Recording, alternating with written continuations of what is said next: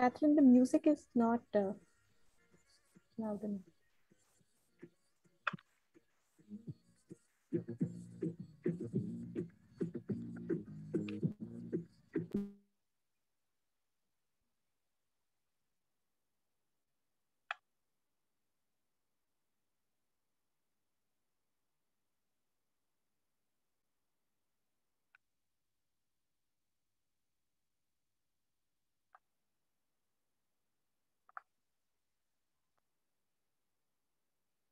Okay, welcome everyone.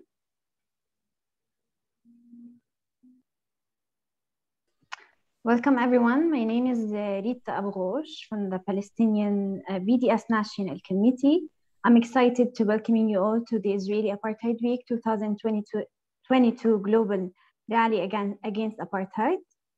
This rally comes as part of Israeli Apartheid Week, which over the last 18 years has pushed discussion of Israeli apartheid and organizing for boycott, divestment, and sanctions campaign into the popular narrative. Since its beginning in 2004, Israeli Apartheid Week has organized thousands of events in hundreds of cities worldwide. This week is a tool for mobilizing grassroots support on the global level for the Palestinian liberation struggle and other struggles against racism, oppression, and discrimination. Every year, from March to April, communities around the globe come together to organize inspiring actions and events. Thanks to Israeli Apartheid Week, Israel's apartheid policies of systematic racism and oppression against Palestinians are increasingly difficult to hide and whitewash. Despite decades of ruthless ethnic cleansing and brutal repression, Palestinians from all parts of historic Palestine, as well as in exile, took to the streets last May 2021 to challenge Israel's regime of occupation, apartheid, and settler colonialism. In the process, we have dismantled psychological colonial walls that divide us. Thus, this year, we plan to shed light on the role of culture, knowledge, and art in decolonizing our minds in our collective struggles against cultural appropriation and oppression. And in the process, we share global experiences encountering cultural erasure and imperialism. Taking place between March 21st and April 18th across the globe, organizing a series of on-ground events and online events, we center the critical role that art and culture play in our resistance against Israeli settler colonialism and apartheid and all struggles against oppression. Tonight, we will engage with music, dance, and spoken words artists from all over the world dedicated to freedom and justice. Without further ado, I am honored to introduce you to all our two co-hosts for tonight's rally, Rana Nazzal and Chandni Desai. Please take the stage. Hello, welcome everyone. It's lovely to see people in the chat coming in from all over the world, all different time zones. My name is Rana Nazzal Hamadeh. I'm an artist. I use multiple mediums, photography, film, and installation to create works that present challenges to settler colonialism, or which highlight aspects of resistance that are sometimes overlooked. I'm interested in time, in memory, in reviving histories, and the effects of colonialism on all forms of life. I'm based in Ramallah right now, in the occupied West Bank of Palestine, working with an organization supporting political prisoners, and I'm also working on some upcoming new artworks. And I first became involved in BDS organizing 10 years ago, doing my undergrad at Carleton University in Ottawa. And this was exactly a decade ago. The graduate student union there voted overwhelmingly in support of divestment from companies complicit in Israeli apartheid. And that was the context in which I was starting my BDS organizing as a student. And it was one of the very early wins for BDS and led to so many more campaigns like it around the region. And, you know, as BDS organizers will tell you all around the world, it's the intensity with which they try to repress our movement that we know that it's working. And so I salute all the students and the artists and the activists who are organizing IAW right now, who are building knowledge of why divestment and demilitarizing and, you know, just pulling out from companies that profit off of apartheid and oppression, why this is good for all of us, why it's uniting all of us in the struggle against racism. So I'm really excited that this year we're celebrating the role of art in expanding our awareness and making our resistance movements exciting, irresistible, and emotive. And I'm thrilled to be hosting with my colleague Chandni. I will pass it over to her to introduce herself.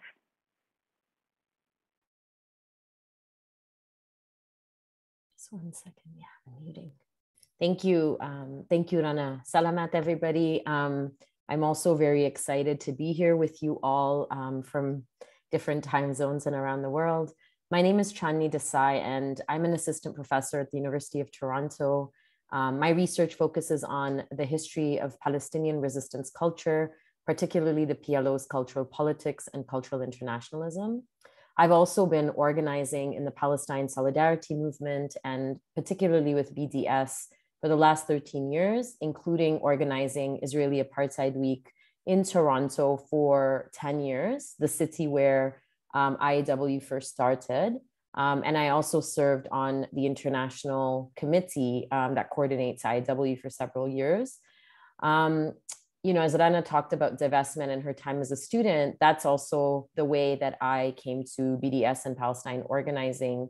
While I was a student at the University of Toronto, I was also part of the founding team of the UFT Divest campaign, which, as Rana mentioned, has been also inspiring to many campaigns beyond the campus. I'm currently a member of Faculty for Palestine that is in Canada. It has been an honor to work with comrades from around the world, advancing the settler colonial and apartheid analytic, which has now gone mainstream worldwide. And seeing the shift and seeing the change has been quite remarkable because 13 years ago, it was very, very different landscape. The work of IAW and BDS organizers on a global scale has changed the terrain of our struggle as we have all collectively mobilized people of conscience to build cross-movement solidarities for liberation and a free Palestine. It has renewed energies on how also to build movements from the campus to the city, from the favelas to the townships, from the local scale to the global. This growing internationalism can be attributed to the amazing work of activists and artists that have principally organized resistance year after year against apartheid, settler colonialism, and occupation, and have united against racism globally. And so I salute all of you. We welcome you today. And, you know, we just want to now move to the program. So moving to the logistics, if you're watching the rally here on Zoom with us, you should see an option for translation on your screen. If you would like to access translation to Arabic or Spanish, you can click on that and choose your language. So just see the translation option on your screen. Now I would like to introduce our first artist of the evening, Badiaa Bouhrizi from Tunisia. Badiaa emerged from the Tunisian underground as a powerful female vocalist and songwriter. She has periodically been banned from performing in Tunisia because her lyrics discuss political resistance, including her performance of a song written by the Palestinian resistance poet Fadwa Tuqan. And so if we can play Badiaa's performance now, that would be great.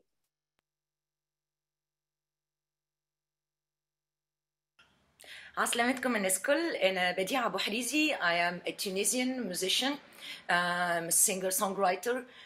I've been known for my protest songs, and I consider that as not being a choice. I think maybe it's the fact that I grew up in one of those neighborhoods where you can really see the injustice going around, but I keep this in my heart that any intellectual or artist or whatever should not put on the side as if it doesn't belong there the struggles to stay just in the joy. Joy has to be authentic and real, and when there is sadness, we have to express also sadness and surprise and fear and terror. This all is our brush to paint. BDS for me is a beautiful example of the Palestinian effort and pacifist effort to make things clear to the public eye, even though I think that it has been, but now there is no denial of that. There is no denial of the injustice that is happening in Palestine.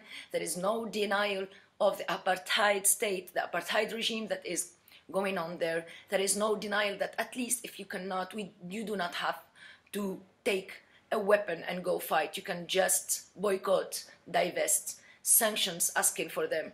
And this is a real weapon as well, as much as art and words and protection of the Palestinian identity. And for that, I am in awe at all those Palestinian artists who know really how to make politics, in the sense that is, when it comes to art, to keep one culture alive. That's the first political choice you have to make as a human, which culture you want to preserve. And I think the Palestinian culture, with all its richness for real, has not just the right, it's our full responsibility, all of us, to keep it alive and not get it lost in some kind of appropriation. Here I am presenting you Sih. Sih is a song that I wrote just after the revolution, when we were a little doubting. And Sih meaning shout, and Sih be the Sih kun al-rih, so shout, be the wind. Remind them of those who stood up and said no. Remind them of those and who stood up and didn't say this is not our problem, and this is our problem. This is all of our issue. So here it is, Sih, that I was made with the contribution of Action for Hope. I hope you enjoy it. Salamat.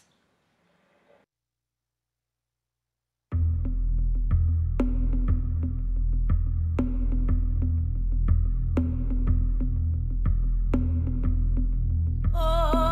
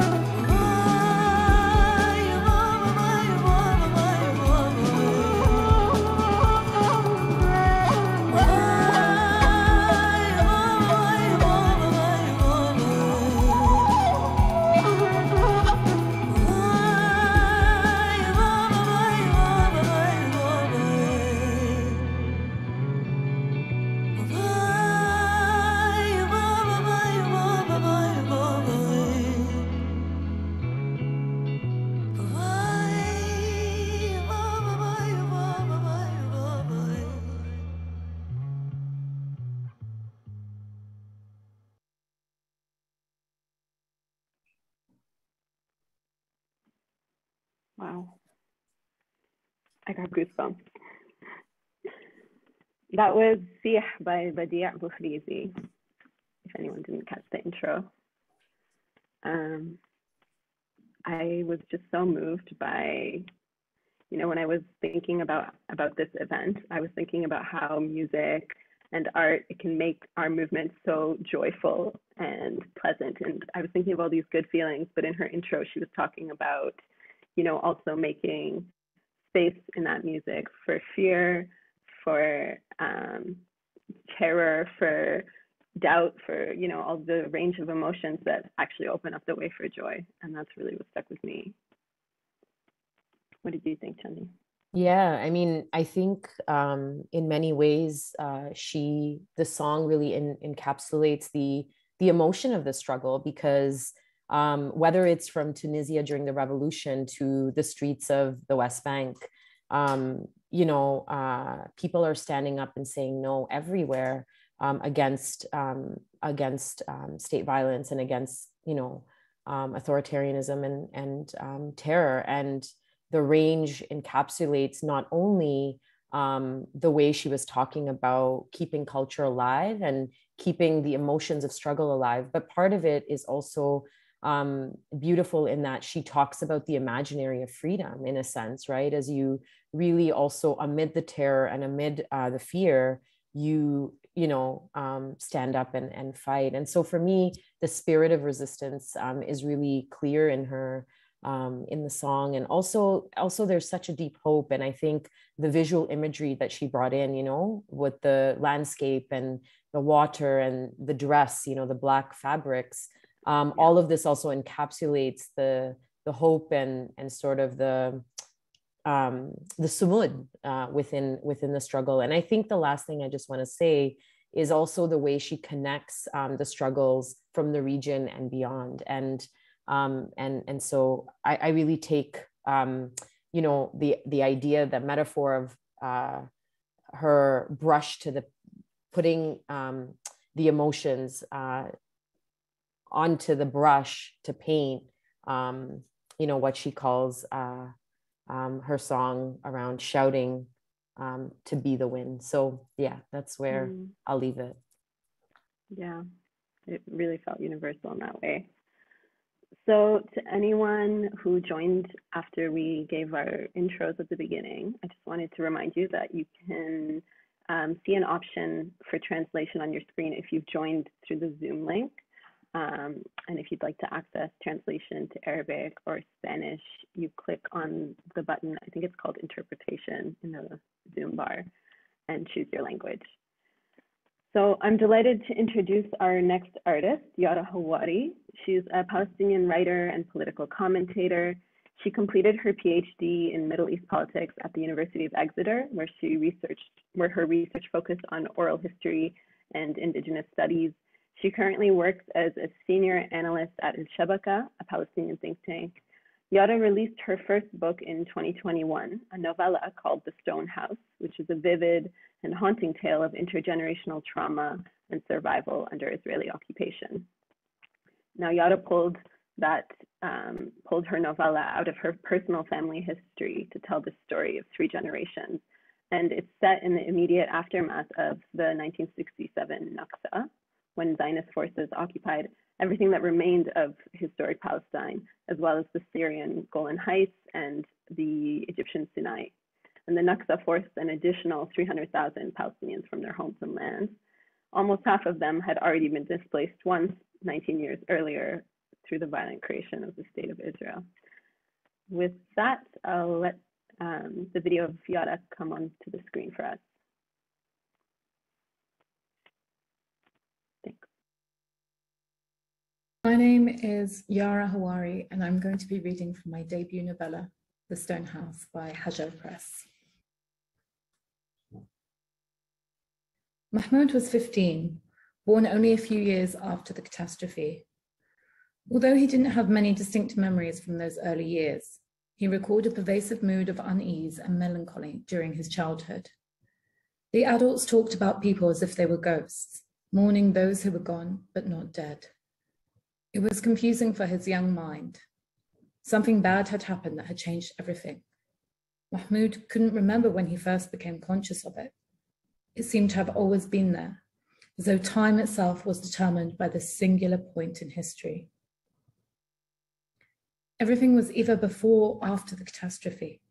It was a line separating the normal from the abnormal. Mahmoud had only ever lived the abnormal. From what he could tell, the life before was a better one. Listening to his parents and grandparents, he came to carry his own, their memories of a time that was freer and full of possibility, where people traveled between Nablus, Haifa, Beirut, and Damascus, cities then so close to each other that were now so far apart. Notions that today were wild fantasies to take a bus from Akka to Beirut, crossing at Ras al-Naura, were once commonplace.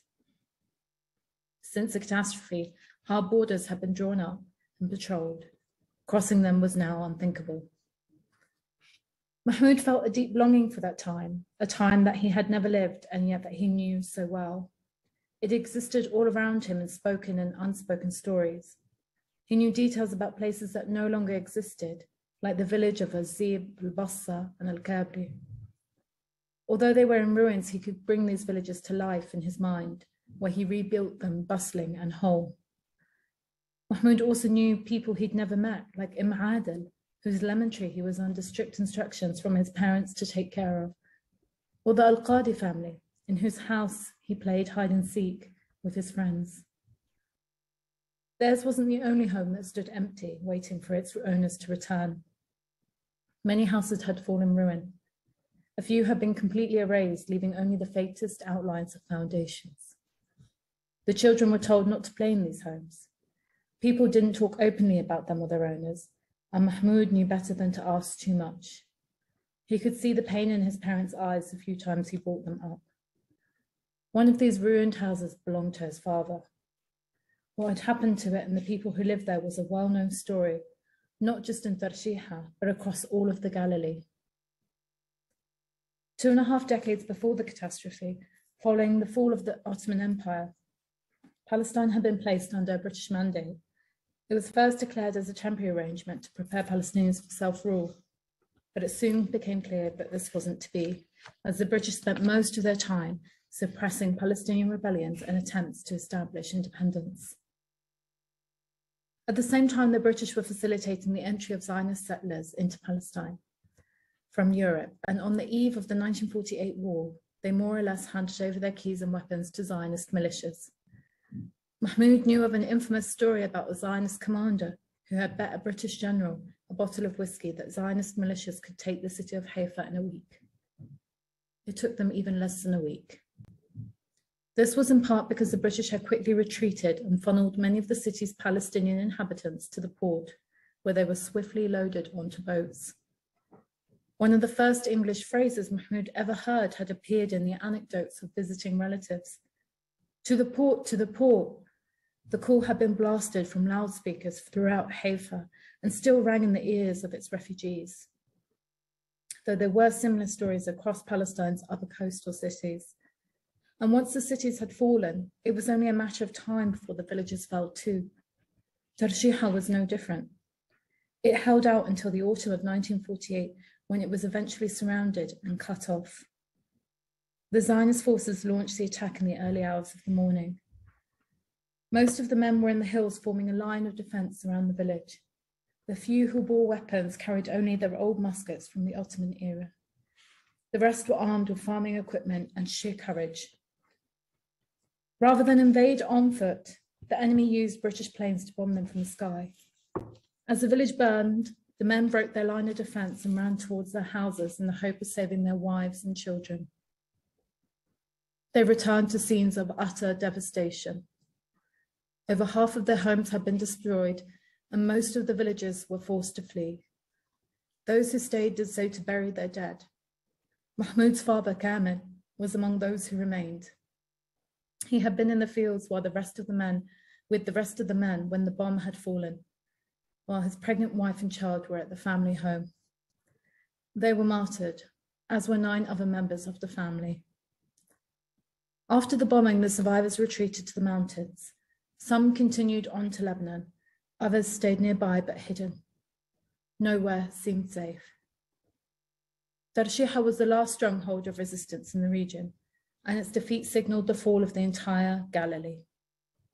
The Arab Salvation Army quickly retreated to Lebanon, and other pockets of resistance collapsed. And with that, Palestine was wiped off the map. It was a catastrophe that continued to reverberate. Even now, 2 decades on, they hadn't recovered.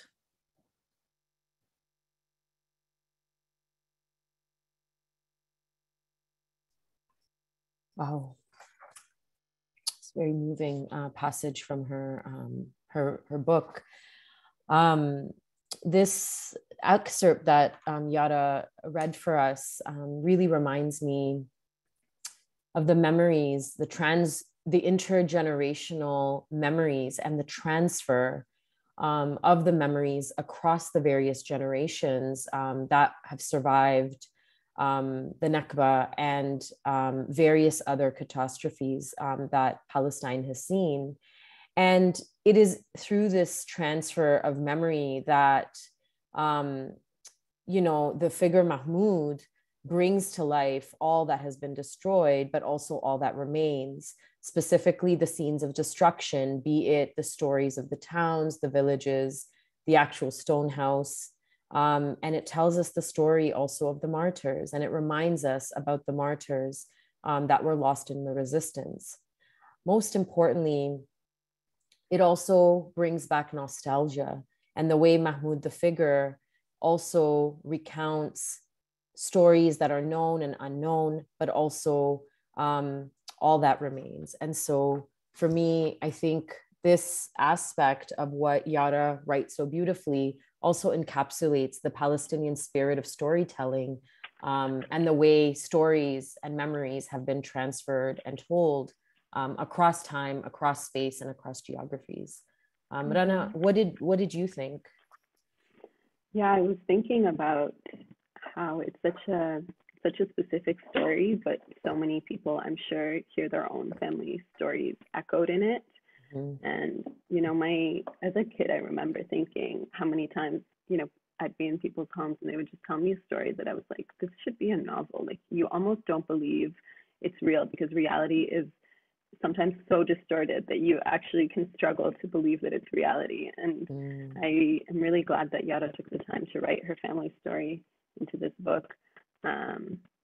It really feels like she nailed this kind of repeated perpetual state of colonization, because even as we're reading and hearing this historic story, you're also seeing some echoes of what's happening right now. It feels contemporary as well. It also feels like it could be set in the Nakba. Like, you feel like this kind of repetition that we're stuck in as long as we are in this state of colonization. Yeah, absolutely. Yeah, the repetition of the scenes of violence and destruction. So I will move us to back to the virtual stage, to the work of Estefania Vega, who is a Mexican actress, activist, and performer, who is also BDS's Mexico's cultural representative. Estefania is also the coordinator of the Nakba Project and a member of Mexican Artists for Palestine. Over the last 7 years, she has worked for the rights of migrants, the eradication of gender violence, and the defense of the Palestinian cause.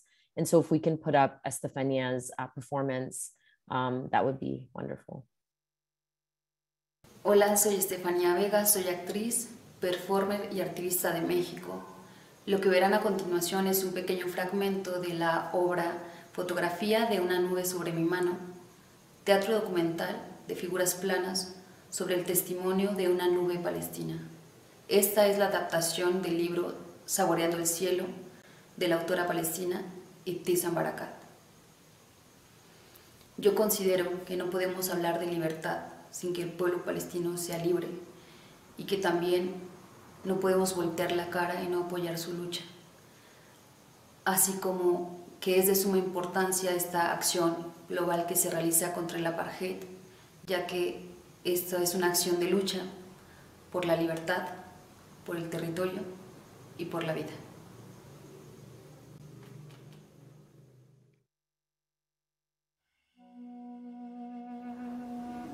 La guerra nos alcanzó al anochecer.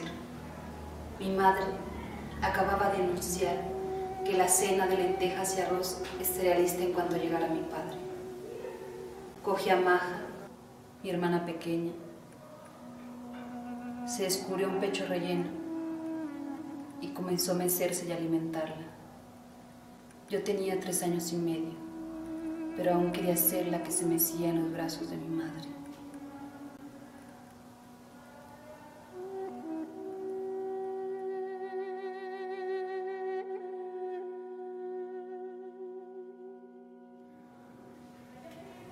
Mis 2 ruidosos e inseparables hermanos, Base, de 6 años y medio, y Muhammad, 1 año más joven, corrían uno tras de otro por el jardín de verano de mi madre. Yo estaba de pie en la puerta, esperando a que llegara mi padre. Pronto le vería surgir de entre una cortina de sombras vespertinas por el camino de grava que lleva a mi casa.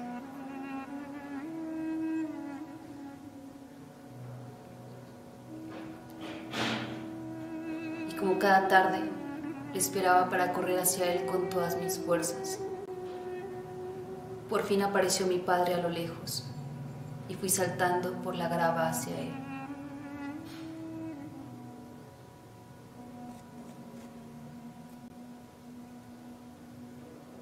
Mi padre era mi persona favorita en el mundo y antes de la guerra tenía la sensación de que todo iría bien siempre y cuando llegara a casa al final del día.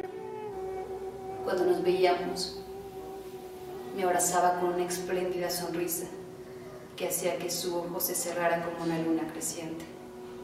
Mi padre me daba 5 intentos para adivinar el regalo que nos traía en el bolsillo.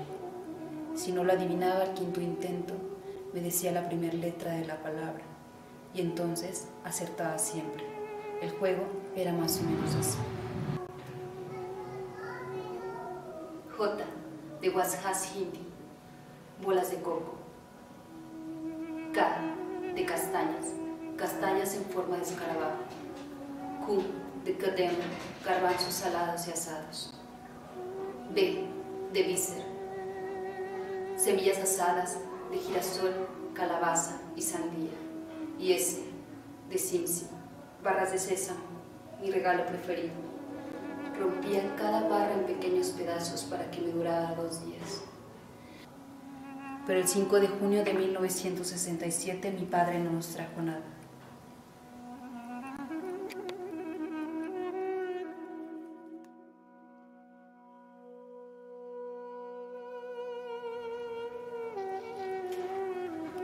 Esa tarde era él el que corría hacia mí.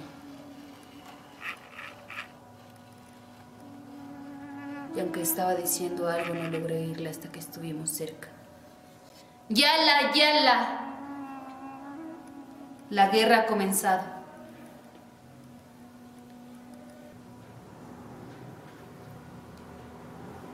Yo no comprendía lo que quería decir, pero cada parte de mí sintió peligro en sus palabras.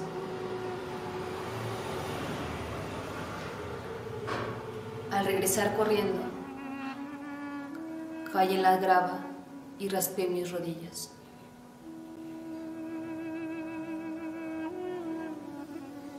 Mi madre pareció saber exactamente lo que querían decir las palabras de mi padre. Su reacción me asombró. Se golpeó el rostro con ambas manos, se clavó las uñas en las mejillas y después se arañó. No dijo nada. Sus ojos estaban perdidos y asustados, como si el alma se le hubiera ido momentáneamente de la cocina donde todo estaba paralizado. Después entró mi padre corriendo por la puerta de la cocina y dejó caer unas bolsas repletas de comida. Ella lloró y gritó al verle, pero él le habló con ternura, como lo hacía conmigo, al explicarme la importancia de cerrar los ojos y de dormir al apagar la lámpara de queroseno por las noches. Le dijo que los aviones de guerra estaban disparando contra nuestras viviendas, que lo mejor era salir a la acequia del jardín mientras decidíamos qué hacer. En la sequía, me pegué a mis hermanos.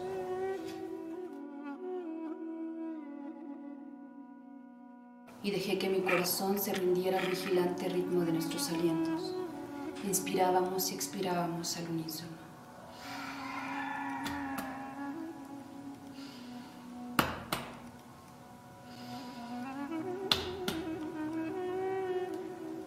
Mis padres intercambiaron susurros ansiosos.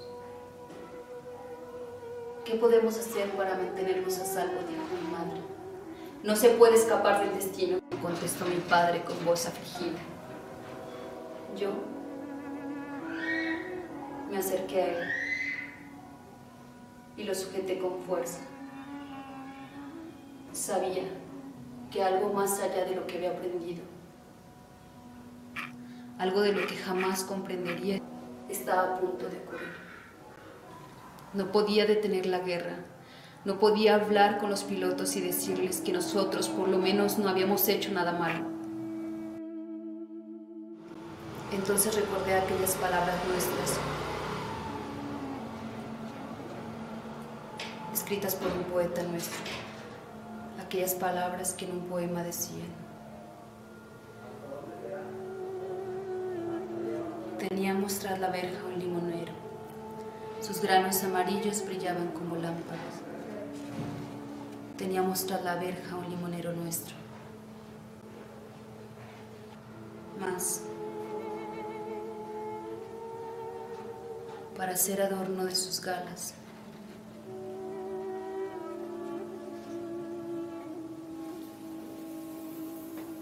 y diadema y perfume de sus ramas, nos lo cortaron. Nos dejaron sin nuestro limonero.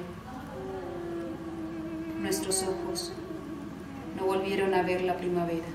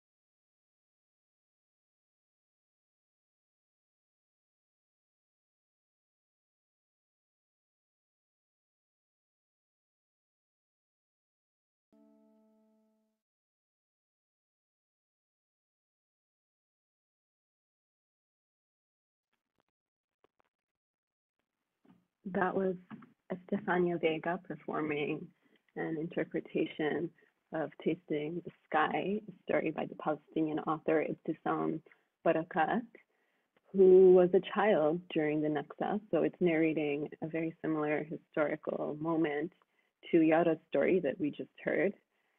And I really felt like it was this, I've never really seen anything like it. It's almost like an analog animation for storytelling. It's almost like she's using her body, the music, and these props.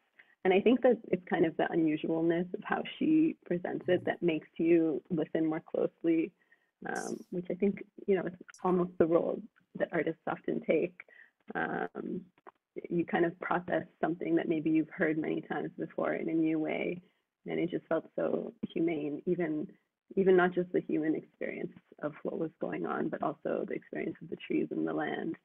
And that line at the end, I don't want anything from this land except the land. That really stuck with me. Yeah, I was actually also really struck by the mode of the method of using performance art and the layers of it, right? So you have like the figures that she brings through the little imagery, then you have the music in the back that's very melancholic. But to me, the animation in the performance is actually the actual mode of the work. I think it was really powerful for this, and particularly in that process, like she really memorializes. She enacts a memorialization of the violence and really centers land. And I think that oftentimes, land may get abstracted from what people are fighting for. And I think that she brings it back in a really beautiful way. And I think the last thing about the performance I also found really, really interesting, and you brought this up in your last commentary around, you don't know temporally when this could be in the Nakba, but it could be now. And she does that.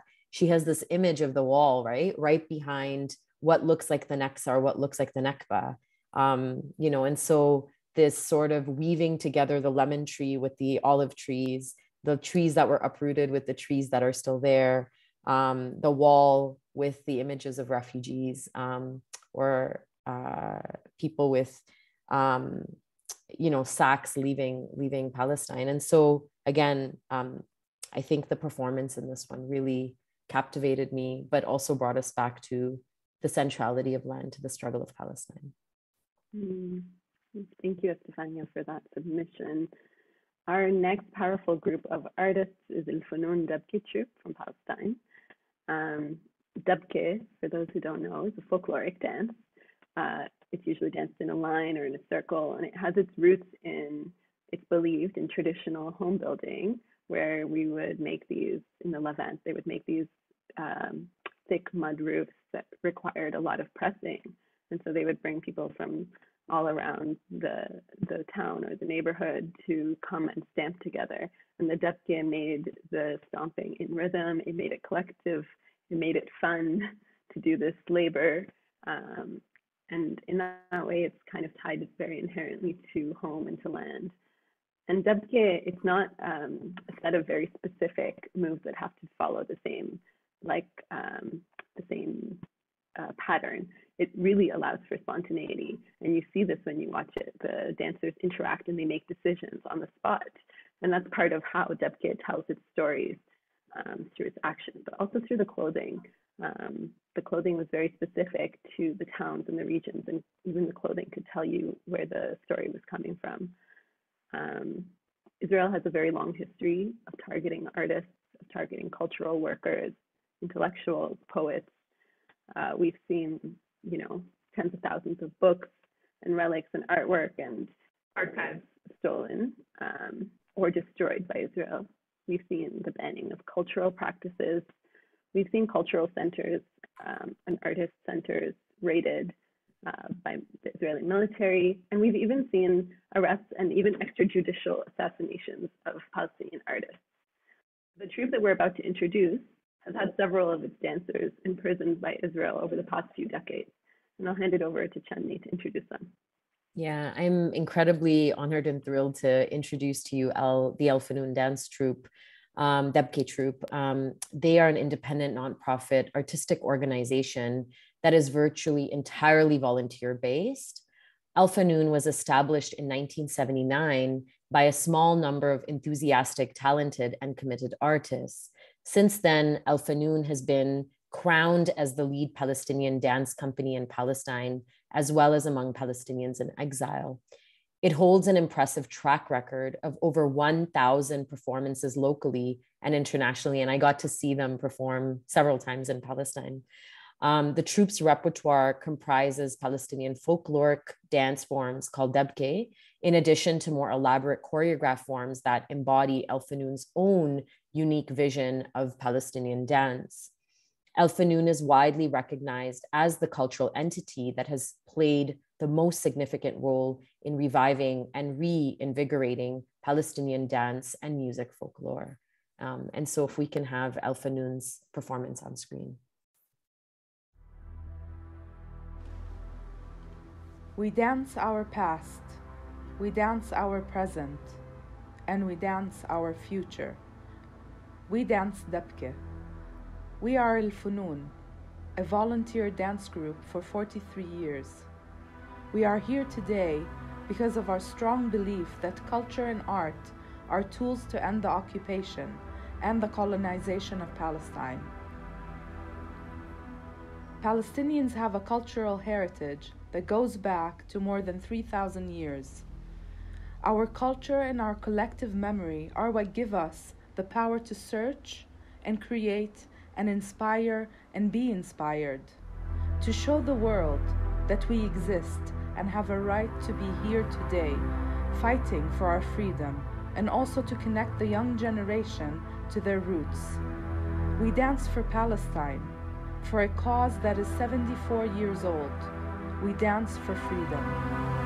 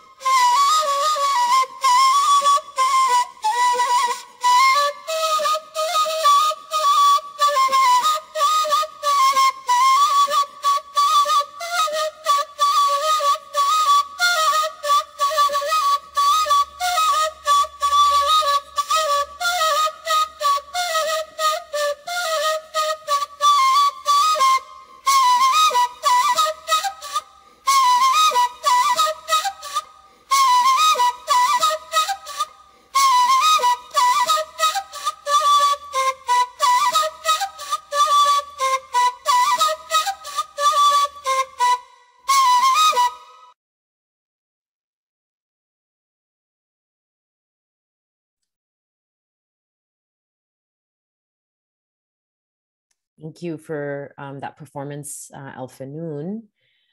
You know, as I was thinking about precisely the caption that just ended the video, you know, about the fact that the Jordan Valley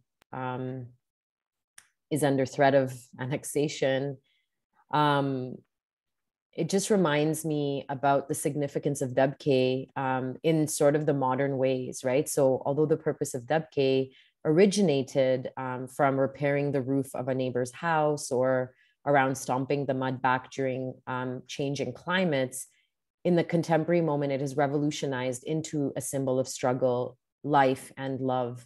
And one of the aspects of that is the cultural erasure that the Zionist project has enacted upon Palestinians has been so vast, but also vast in terms of the kind of erasure of the land and the existence of the names of streets and the names of towns and villages by Hebrewizing the toponymy the geography of Palestine. And that has been termed by academics as toponymicide. And so as I was thinking about, El Funoun's stomping of the land and the significance of that under constant erasure and the theft of land and the toponymicide of the land, it really also brings back the deep connection Palestinians have to land. And that dancing is not, dancing is fundamentally rooted to land and also about freedom. And so, yeah, I think that and the musical element of a flute versus the regular kind of Dabke tunes you would hear was really, really moving to the backdrop of a territory that is also under threats of annexation. What do you think, Rana? I was thinking about how a lot of the artists have brought up this idea of cultural protection and how, this is something that's important for all of us, but especially for those of us whose cultures are kind of actively being erased or attempted to be erased by these colonial powers, and the ways that just holding on to them and commemorating them, but also allowing them to develop and take new forms is such a beautiful act of resistance. And I was really thinking about the versatility of Dabke when I was watching this video. You see it to celebrate a wedding, to commemorate a historical day, or you see it sometimes on stage in full costume. You can see it on the streets in whatever you're wearing, or in the Jordan Valley in these t-shirts and with a flute. Like it really is so versatile, and it really calls on you to join in. It's hard to watch it without being part of it. I'm going to take this moment actually to invite Rita back to the stage. She's going to ground us in some action that all of us on this call right now can take in the next minute. Thank you, Rana and Chandni. This has been amazing, powerful, very nice, very empowering. But even in our breaks, we have actions to make, whether it's a rally on the ground or it's a virtual rally. So bringing attention and awareness to Israeli Apartheid Week and the reality that Palestinians have been naming for decades of Israeli apartheid and settler colonialism. Please join us. For all those who are with us on the Zoom, click on the link in the chat and tweet to invite others to join us in our rally using the hashtags United Against Racism, End Israeli Apartheid, and Israeli Apartheid Week. Also, please make sure you share and you check our Israeli Apartheid Week webpage, getting to know what are the activities happening in your region, how can you organize, and how can you be part of the upcoming month. Together we are stronger, and together we are united. Help us with mobilizing to end Israeli apartheid. You can find the link in the chat. So we will leave you with 60 seconds, a minute to click on the tweet and share it. Thank you.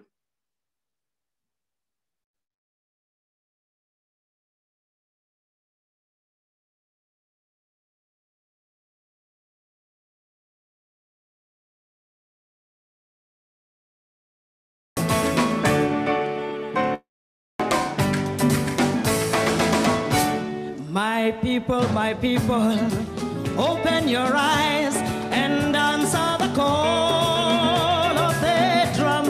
Freddie Mo, Samara Machel has come.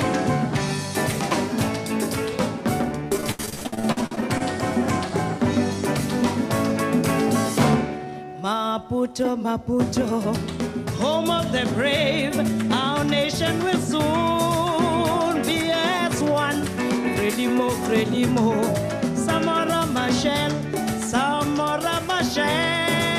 as one.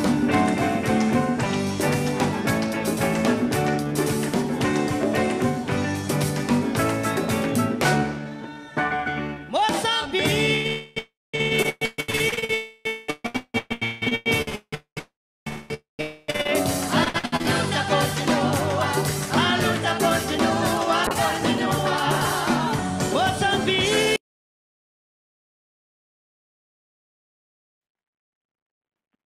Thank you, everyone.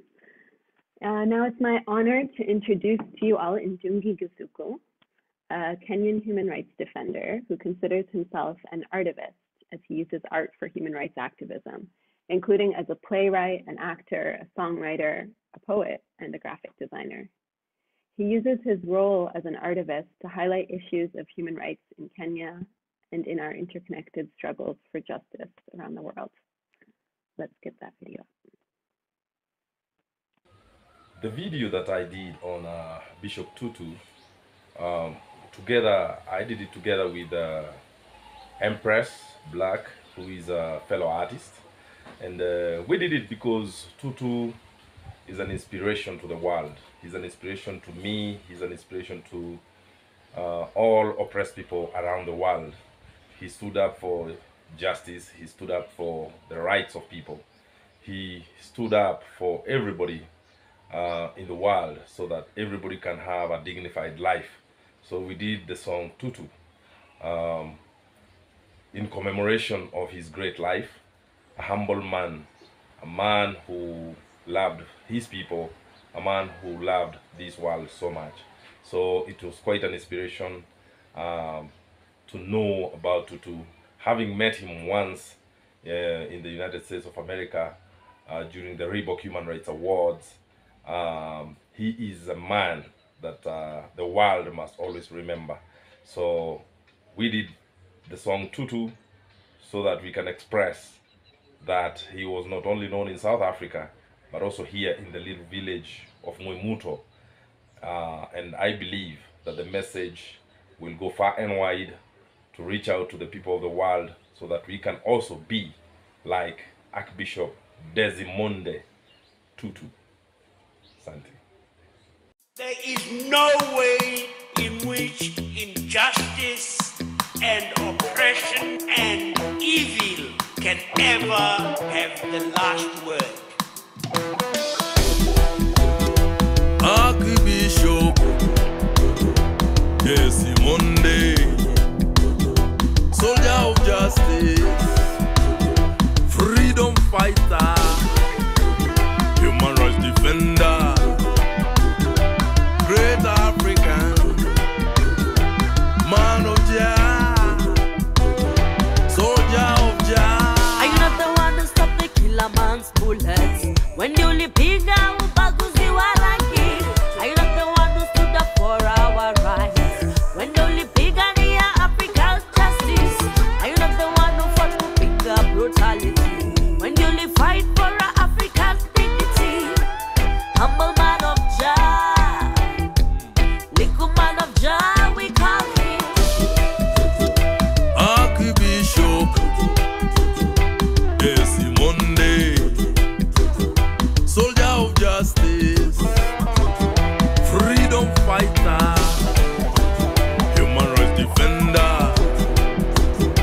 great African man of Jah, soldier of Jah. When we want to believe our Sigioka Kumemenda and Ayo, when we want to really Hotosia and Aito, when we want to believe Ibunuka, Sigioka Kunina and Africa, when we want to hear Mwaki, what we are the Gido Yakana, when the Tome Waho, the Bouhrizi to Africa, when the Tome wash on the Kumona, Ibukosia, Dayo, Mikey and Mwaki, Okamashoki, and Lidadi, Sia Mehehu, Little Yakura, Bouhrizi, Archbishop Desmond,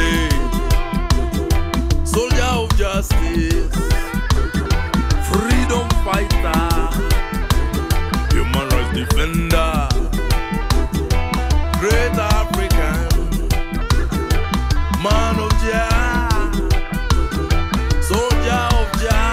Thank you, thank you, thank you, all of you.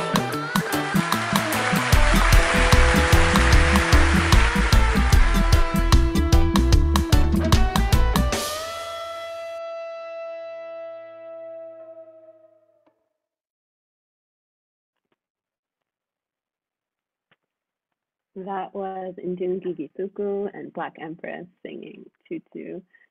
I felt like their smiles were so infectious. I thought that was a beautiful commemoration of Tutu's life, of his life, but also his legacy. You know, for most of the world, he was known for his anti-apartheid activism in South Africa.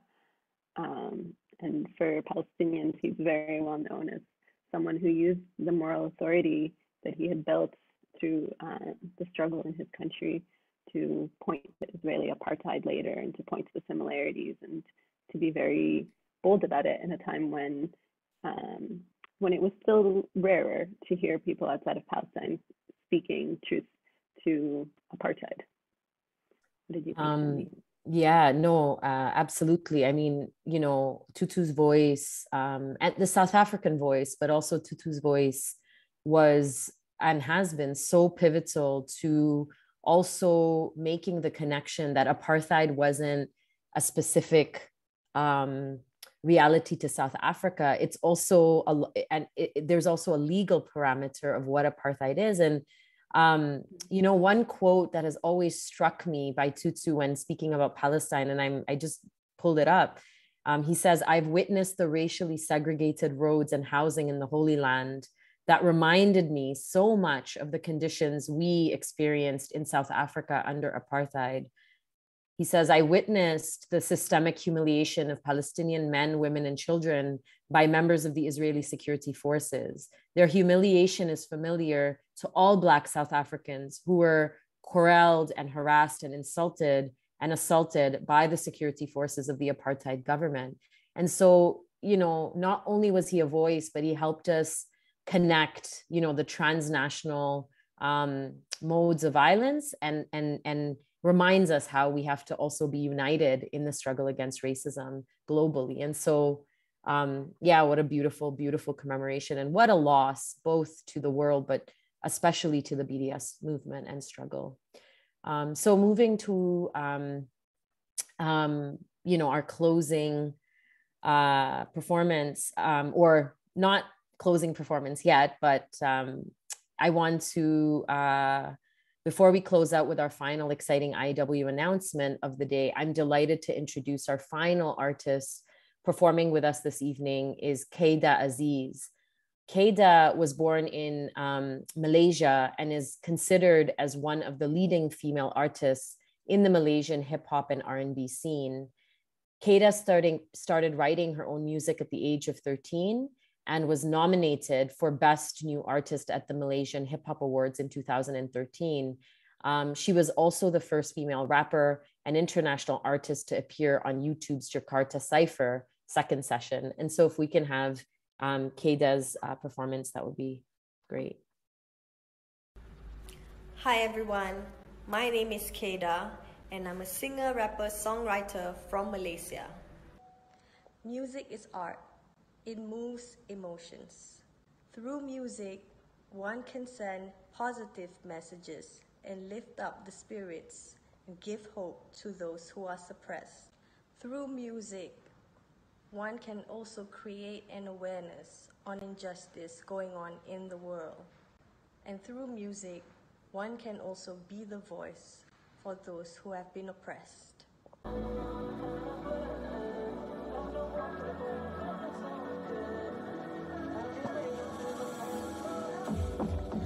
Kau hilang dan muncul bila-bila masa, kesabaran dalam beberapa fasa, emosi tenggelam mendalam tak tahan, egomu tinggi takkan ku coba faham.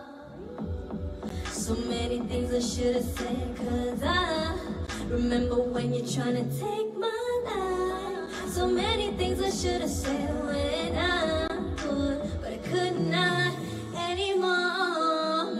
So many things unsaid. Focused on myself, though I have bled. I'm not walking the park on a summer day. Hurting me comes with a price to pay. No more tears, so many things unsaid. Focused on myself, though I have bled. I'm not walking the park on a summer day. Hurting me comes with a price to pay. Kembali asal bila kau kemari, terlalu kenal kami memang begini.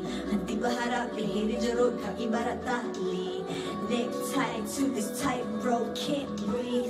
Perkara mudah aku bagimu, adakah kau pasti? Selesai sudah berbunga baru, mudahkah kau cari? Tak perlu ubah cara-caramu, sudah aku pasti. Menyakitiku ganti rugimu, tak ku hargai. So many things I should have said, cause I Remember when you're trying to take my high? Should've said it when I could, but I would not anymore. Yeah. Focused on myself, though I am bad. I'm not walking the park on a summer day. Hurting me comes with a price to pay. No more to so many things unsaid. Focused on myself, though I am bad. I'm not walking the park on a summer day. Hurting me comes with a price too. Sama udaraku, lemas ku di belenggu. Ini kau tidak perlu, itu kau tidak perlu. Sama udaraku, lemas ku di belenggu. Ini kau tidak perlu, itu kau tidak perlu. Sama udaraku, lemas ku di belenggu. Ini kau tidak perlu, itu kau tidak perlu. Sama udaraku, lemas ku di belenggu. Lemas, lemas.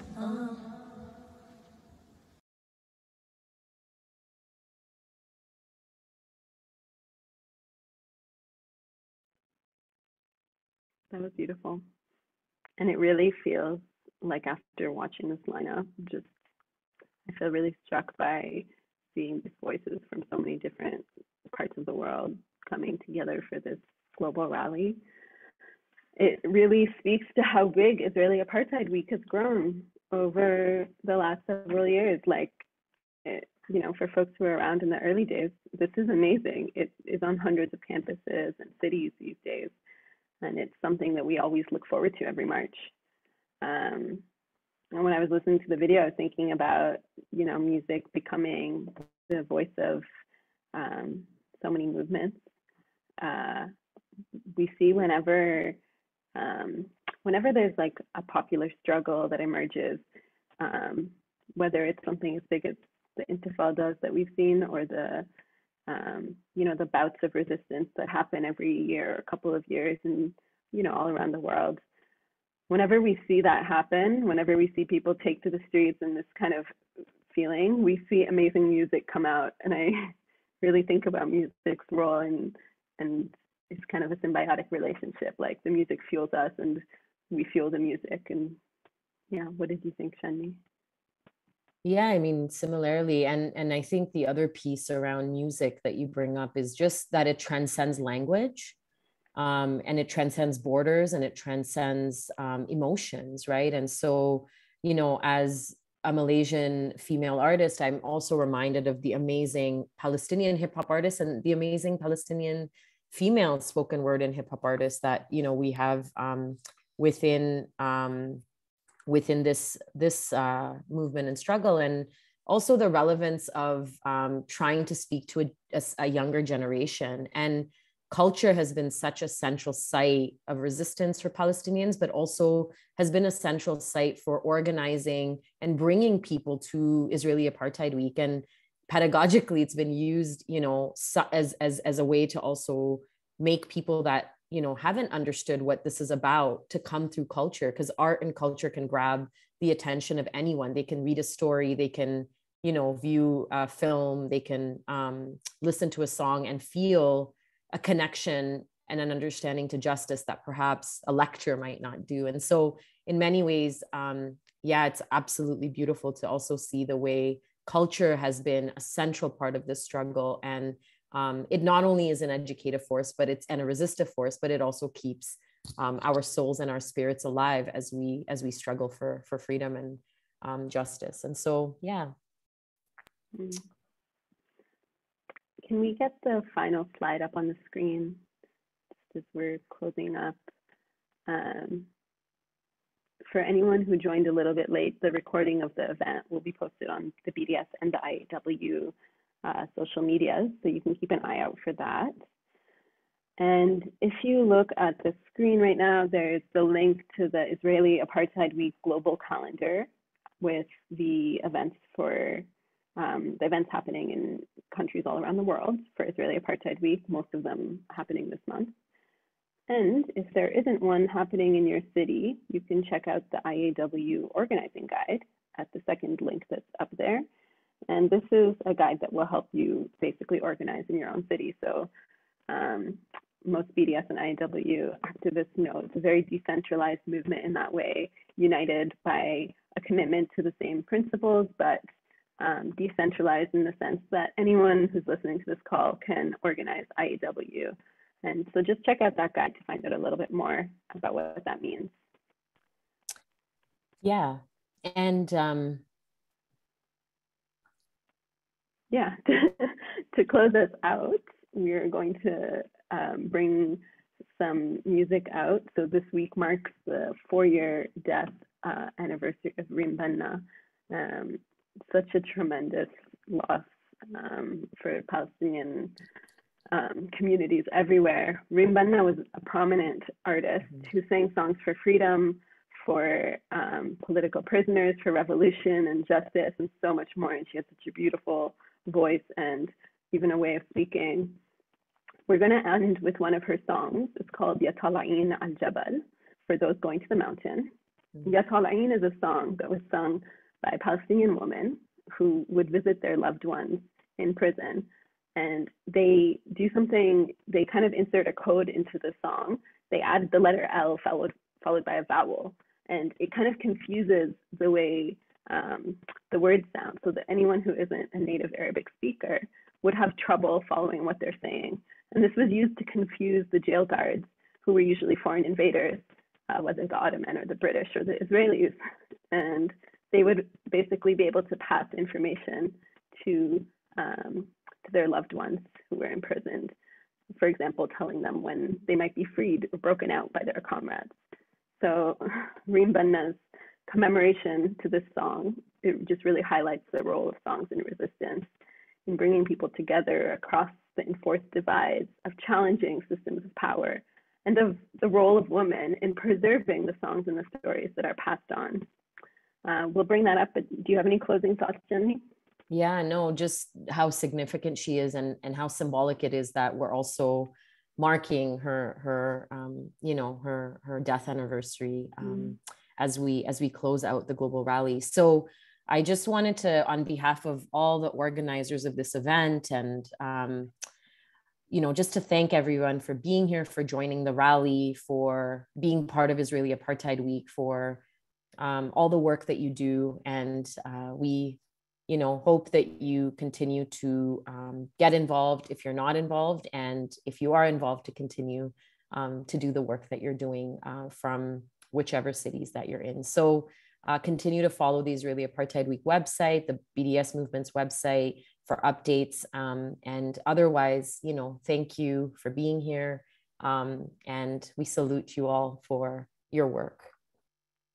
Thank you. طالعين عين للجبل يا مول الموقدين النار بين اليمن يمان عين للهنا يا روح يا طالعين عين للجبل يا مول الموقدين النار بين اليمن يمان عين للهنا يا روح ما بدي منك لكم خلعة ولا لا بدي ملبوس بين اليمن يمان عين للهنا يا روح ما بدي منك لكم خلعة ولا لا بدي زنار بين اليمن يمان عين للهنا يا روح يا طالعين عين للجبل يا مول الموقدين النار بين اليمن يمان عين للهنا يا روح إلا غزال اللي ذي جوين اللي كم محبوس بين اليمن يمان عين للهنا يا روح إلا غزال اللي ذي جوين اللي كم ميدوم بين اليمن يمان عين للهنا يا روح يا طالعين عين للجبل يا مول الموقدين النار بين اليمن يمان عين للهنا يا روح يا طالعين عين للجبل يا مول الموقدين النار بين اليمن يمان عين للهنا يا روح يا طالعين عين للجبل يا مول الموقدين النار بين اليمن يمان عين للهنا يا روح Help.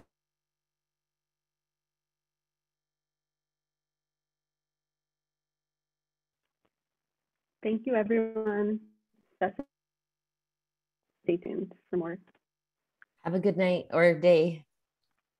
Or Bye, morning. everybody. Or morning.